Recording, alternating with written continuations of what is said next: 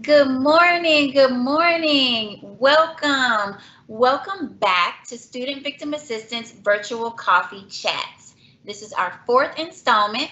My name is Kimberly, and I'm the coordinator for Student Victim Assistance at Georgia State University. This morning, I am enjoying my coffee as I queue up some of my favorite movies and favorite songs. It's important that we do something we enjoy during this time of isolation and physical distancing. Sometimes we might find ourselves in isolation due to circumstances outside of our control, or we might voluntarily choose to self-isolate.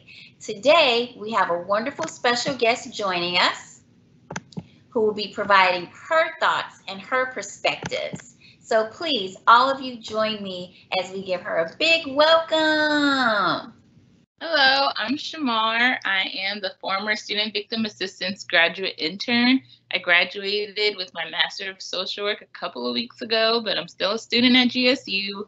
One more class for my public health certificate. So until summer semester starts, I'm just relaxing, really taking it easy on myself as we're experiencing these unprecedented times and having some tea with Kimberly. Woohoo! Thank you again for joining us and congratulations on your graduation and providing your perspective as a Georgia State University student. To start off, what are your thoughts on things that one might avoid when dealing with isolation, Shamar? So I think about how I've heard it said that feeling lonely and being alone are always the same thing.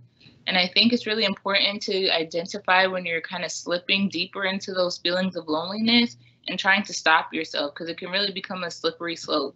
But even if you found that you've sunk pretty far, there are steps you can take to make sure you don't stay there or go any deeper. Absolutely, I agree, and thank you for that.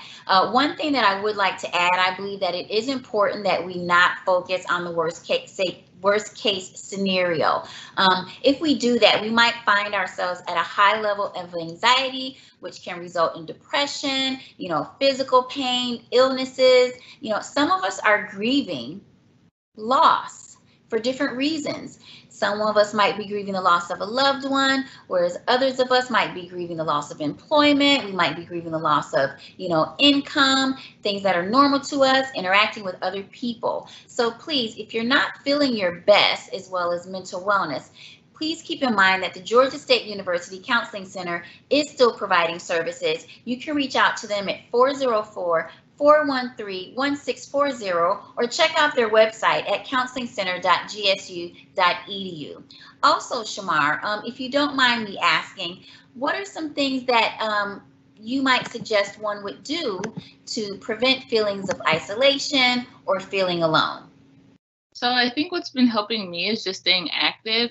I don't necessarily feel like being hyper productive is really helpful right now either, but small stuff like doing a coloring page, going on a walk, cleaning a bit of my room.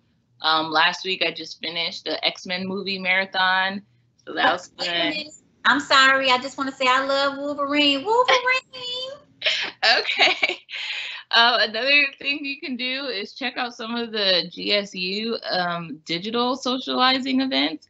Some of the groups maybe or organizations that you didn't get to check out while you are on campus, a lot of them are still doing online activities right now. And if you're really looking for interpersonal interaction, look out for some organizations you can volunteer with.